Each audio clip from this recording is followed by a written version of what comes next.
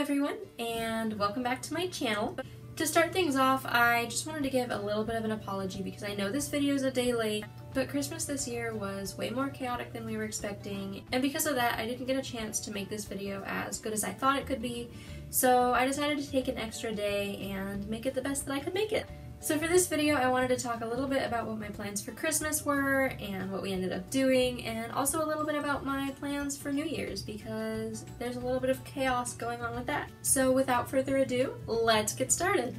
So the first Christmas I had was actually the Saturday before Christmas, and it was at my mom's. Not all of my mom's family could make it down on Christmas Day, so we decided it would be a little bit easier to just meet up the weekend before. My aunt lives about an hour and a half north of us, so I hardly ever get to see her, so that was a really fun time. On Christmas Eve, I went to my dad's house and spent time with his side of our family. It was really nice to see them, as well as family that lives way north of us that we don't get to see more than once a year for holidays. I went and took some pictures with my saxophone in front of the Christmas tree, which is a tradition I actually want to start because I want to be able to see how my love for music grows throughout the year.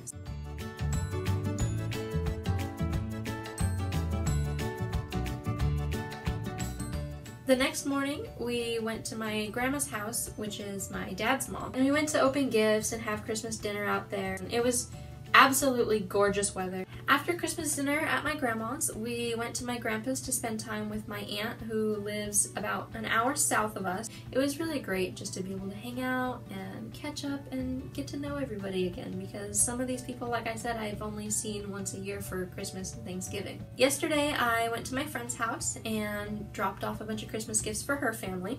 She actually let me use her bassoon for a little while, and it was really fun to get to play again, to hold it, to experience that magic once again.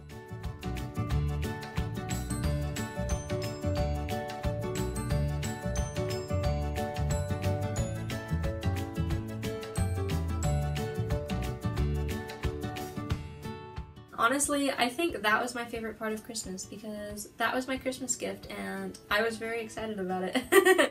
Going to her house is always really fun because I get to hang out with awesome people and I always end up learning something new. Like, full disclosure, I didn't know what the Grinch was until yesterday at her house, because apparently that's a childhood thing that I just never picked up on. So that was really exciting, and I'm really glad I got to go out there and experience it. I wouldn't trade memories like that for the world.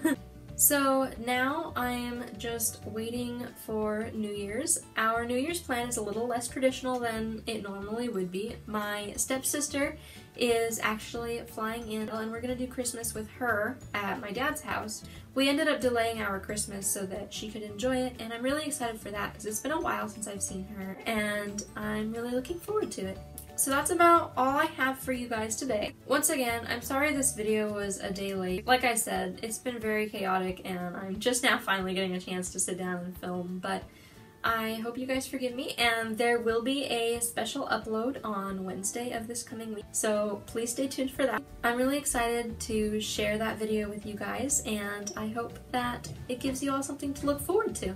If you guys like this video, please don't hesitate to give it a huge thumbs up, and if you're liking my videos so far, please subscribe. The support really means a lot to me, and I can't wait to keep sharing this adventure with you guys. Happy holidays, and thank you for coming along on an adventure!